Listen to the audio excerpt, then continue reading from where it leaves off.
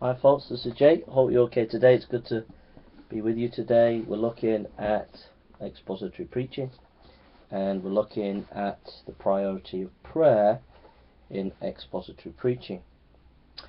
James E. Roscoe says, if the preacher is to deliver God's message with power, prayer must be the preeminent life and furnish a lifelong environment for the fruit of the Spirit. Galatians 5:22-23. The spiritual example causes others to take his message seriously. Number one, godliness. A noble man of God, a man of prayer, is passionate in pursuing God and his values. So let's just go. Psalm 42. Psalm 42, verse 1 and 2. As the hart panteth after the water brook, so panteth my soul after Thee, O God. My soul thirsteth for God, for the living God.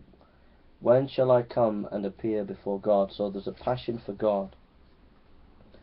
There's a dependence on the power of God. Paul relied on the Spirit of God. Romans 15:19.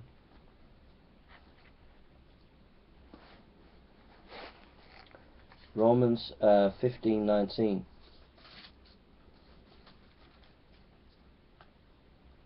We read, through mighty signs and wonders by the power of the Spirit of God, so that from Jerusalem and from around them to Lycaonim I have fully preached the gospel of Christ. So Paul was dependent on God.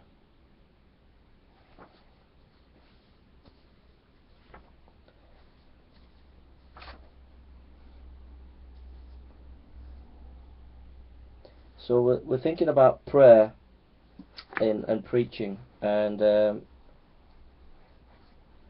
number one, the early Christians were prayers. We read Acts chapter 1 verse 4.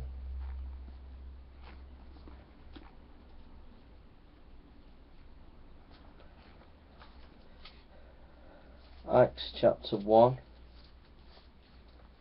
verse 4. And being assembled together with them, commanded them that they should not depart from Jerusalem, but wait for the promise of the Father, which, said, ye have heard of me. So they were waiting for the Lord, and they were praying, if you read chapter 1 and 2 of Acts. Paul was a man of prayer. Acts 14:23.